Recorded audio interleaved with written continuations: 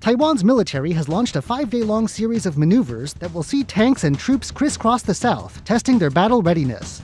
Among the drills planned was one scheduled for Wednesday that saw troops practice evacuating, camouflage, and maintaining their ability to fight. Another simulated repelling an enemy landing on shore.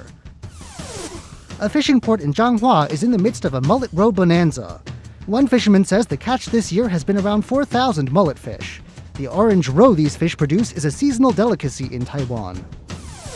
After a few days of heavy rain, wintry temperatures have arrived in Taiwan. Granted, winter here rarely sees the mercury drop below around 12 degrees Celsius, but long-sleeve weather has begun, and there is even talk of snow on some higher mountains.